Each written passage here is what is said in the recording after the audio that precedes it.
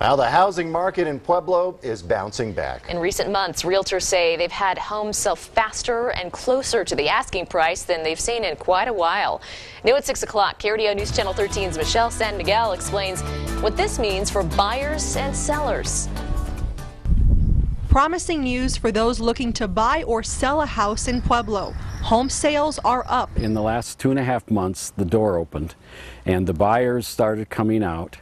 And all of a sudden, we're seeing homes sell very quickly. Realtor David Anderson says nowadays, homes are on the market for an average of 7 to 30 days. Last week, I had 2 of them that sold within 2 days. Anderson says the housing inventory is low right now. About 650 homes are on the market. In recent years, it's been closer to 1,600 to 1,800. Sellers haven't been putting their houses on the market. And we've had enough buyers that have picked up.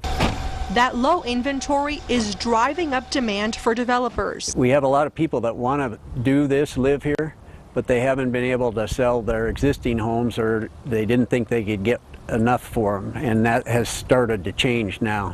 Developers are working on new home construction on Pueblo's north side by Eagle Ridge Boulevard, and it's not only the locals who are buying. Of the 5 houses we built in the last year, 4 of them are from out of town or out of state. A new trend both builders and sellers welcome.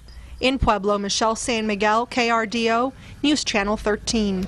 And realtors tell us homes priced between $150,000 and $250,000 are selling the fastest.